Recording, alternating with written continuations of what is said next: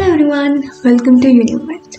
I'm Pranavi of IPM 03 batch at IIM Rohtak. So in today's video, we'll discuss on how to prepare quantitative aptitude for IPMAT. So let's begin by dividing the quantitative syllabus into 6 categories. First, arithmetic.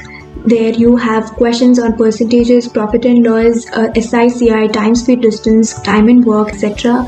Second, you have algebra, where you will find questions on linear or quadratic equations, functions, set theory, logs, and etc. Then you have number system, where you have to deal with a remainder or factor theorem, finding the last 2 digits, HCF, LCM, and divisibility rules, and etc.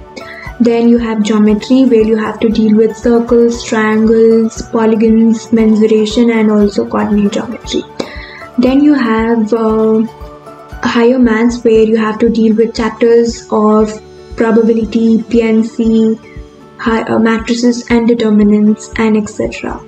Then you have questions on data interpretation, which is a set of 5 to 6 questions based on a pie chart or a line graph or a bar graph.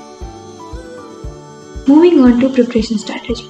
We will divide your preparation strategy into 3 stages: foundation, application, and time testing. First, the foundation phase. Here, go through the theory of each and every chapter and build a strong understanding of each concept. For this, you need to practice at least 50 to 100 questions of each concept of different difficulty levels. Second, application phase. Take an example where you are asked to find the last 2 digits of a sum of a progression. Here, they are testing you on 2 different topics in the same question. They're testing you on your progressions and also number system. Such type of questions, as we call, are mixed application based questions. And IPMAT is known to ask such type of questions. And there is only one way to ace this type of question: practice. So practice as many questions as you can of this type. Third, the time testing phase. Here, you need to track your time while solving each and every question. Because as you know, IPMAT is a time-bound exam. There will be a lot of questions in your paper where if you give enough time, you'll be able to solve them. But the challenge is you need to solve them right there in the given stipulated time.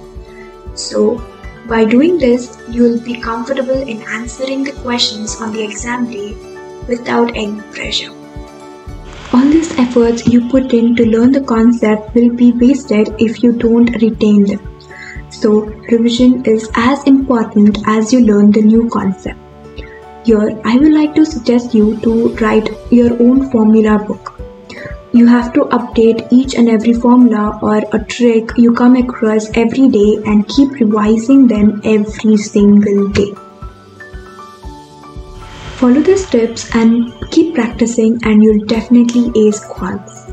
Hope you have learned something from this video, and all the best, and thank you for watching this video, and also like, share and subscribe to UniVoyage.